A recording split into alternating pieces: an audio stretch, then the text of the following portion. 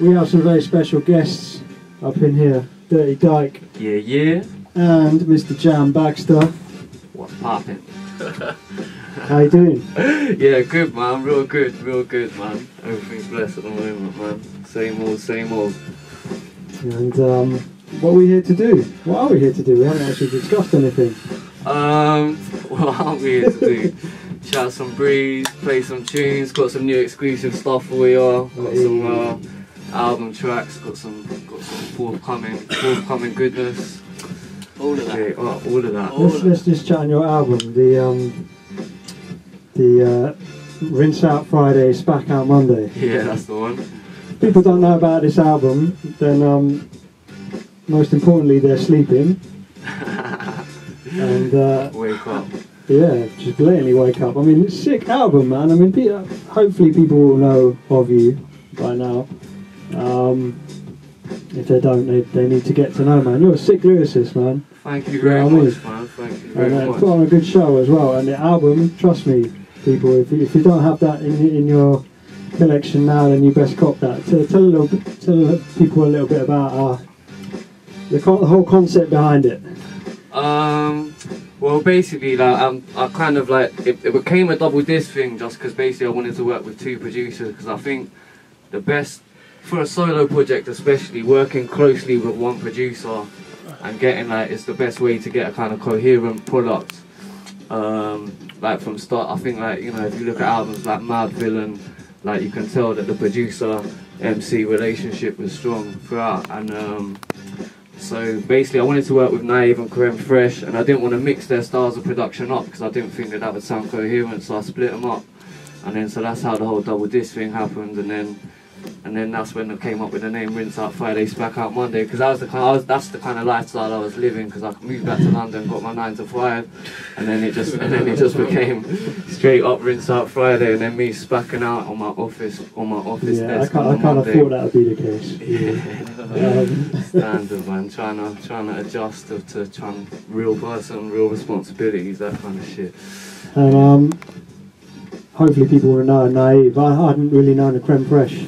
Yeah, no, he keeps himself on the low because he's been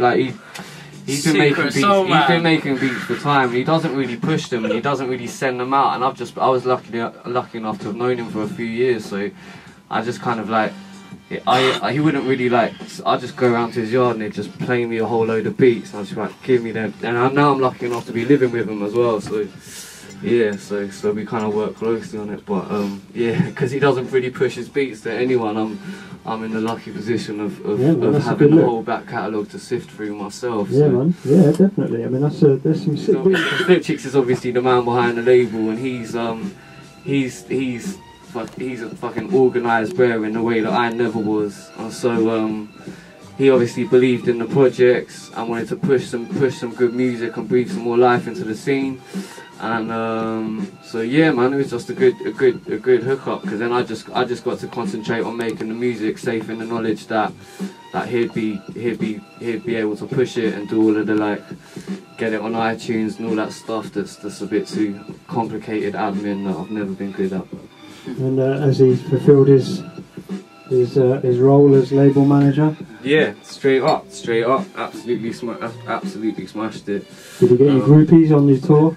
We already had them. Standard. Our focus seems to be doing it right now. Yeah, man, growing straight up, growing, man. Because obviously there's quite a few projects in the pipeline as well. So hopefully it's all about keeping consistent and churning out the good quality music and not letting things drift into obscurity, and just keep hitting people with the new freshness, man, definitely. And Dirty Dike is sat next to you, man. I heard your album's coming through through the label as well, man. Yeah. That's a good look, man. Yeah, it was a recent switch of decisions. I was with School Bully, but they just couldn't really offer me as much as I needed for the project, sort of thing. But yeah, it's coming out of High Focus now. Hype about it. A lot of good things happening. Video made. Blah blah blah.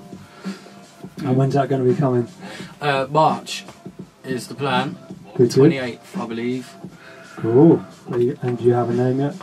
It's called Constant Dike Star. It's a pretty straightforward title. The guy that produced the beats called Mr. Constant. I don't know if he's been around for a while, but he never really pushed much of his stuff. But yeah, I rate his beats. They're quite boom bap-ish and like, you know, but he smacks it. They're heavy and I like it. So I made an album with him. It was meant to be much more of a sort of quick thing and churned out, but I had a lot of problems with a very close friend of mine who was mix and mastering everything. He was going through some problems at the time. So it went a bit pear-shaped for a while, but then Naive saved it at the last minute.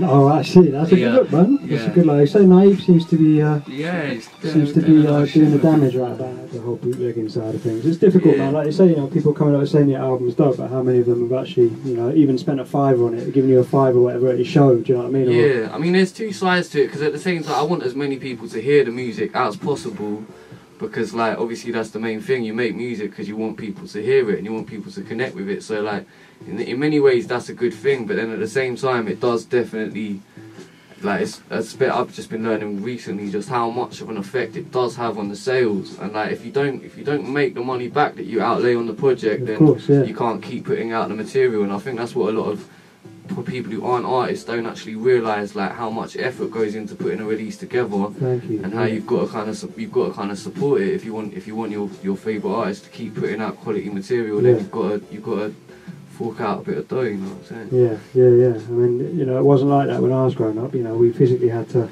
Yeah, definitely. Tapes, man, tapes. Yeah, even out because like you'd tapes for each other, but that would be for you and your mate. Do you know what I mean? Yeah, so, going up to 1,000 people. I'm still fair. But when I first got into it, like when I was like 14, 15, that was when Mr. Bongos and MSM was still up and running. Yeah. And like you go down and like you just hear all the latest 12 inches. Like you get like Chris and Des to play you all of like the newest 12 inches, and it would be. You go home with like an armful of vinyl and you'd listen to it from start to finish, and it would be like a bit more of a special thing. Now people download 5 albums in a day, listen to the first 30 seconds of about 5 tunes and decide whether they like it. It's a bit less of a special kind of thing, I think, and that's a bit of a shame, I think, definitely. So you got another album coming? Yeah, we do indeed. We're probably about halfway through it, and we got all the beats picked for it, and it's shaping up to be good, man. Like, we're not using one producer for this one because obviously it's a collaborative album. We got we've got quite a few Pete Cannon beats that we're using. Gonna use a couple Karem, like quite a fair bit of Naive, bit of Mr. Constant maybe. Just kind of mix it up and just pick the cream of the crop from the best producers that we know. So this is you and Dirty Dike. Yeah. We haven't got a title for it yet.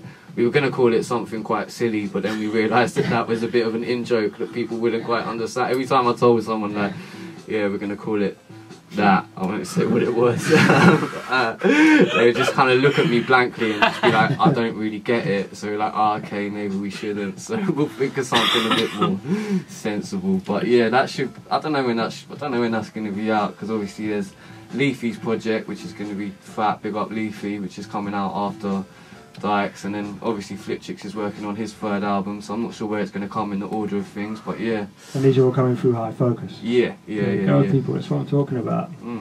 High Focus doing the damage right now. So just stepping back a bit, how did you guys have known each other for a while, just tell the people about the whole SMB thing. Well, yeah, long story short, basically, I was with, I went to school with Ronnie Bosch from Concept Play, who's working at a pub, so can't be here tonight. Big up Ronnie Bosch, and then I moved down to Brighton in the vain attempt of getting a degree and dropped out and whatever. But I met Mr. Key while I was down there from Cambridge, and then we started having cyphers, making tunes. So it kind of made sense to put him in the crew as well. And he was like, oh right, you got to hear my man Dirty Dike as well. He's just come out of the clink, started writing bars, and so yeah, he introduced me to Dike, who introduced me to Scissor Tongue, and then that became the lineup for the crew, and yeah, so we were linked up through. That was like a few years ago, going back about 3 or 4 years. And so I think I first heard of you lot probably through Delegates. Probably from B109. Yeah, because he helped us out with the first Concept Play album. That was a wicked name for an album, man. It's still to this day.